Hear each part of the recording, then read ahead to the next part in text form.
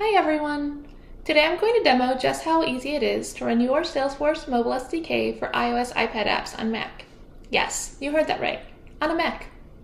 By upgrading to Mobile SDK 9.1, you can take your existing iPad apps and run them on Mac, including and especially the new Apple Silicon Macs.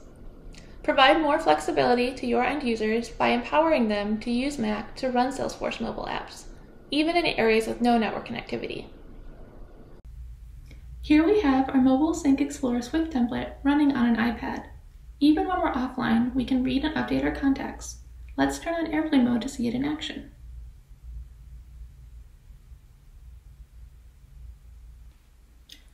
This app is enabled for multiple windows, so we can drag a contact into a new window and then edit it.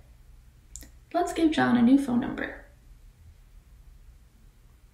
Updates made in any window will be reflected throughout the app. Now we have the same app running on an M1 Mac. Just like on iPad, the app works offline. This time, we're going to use a context menu to open a contact in a new window where we can edit, just like last time. We can change John's phone number again,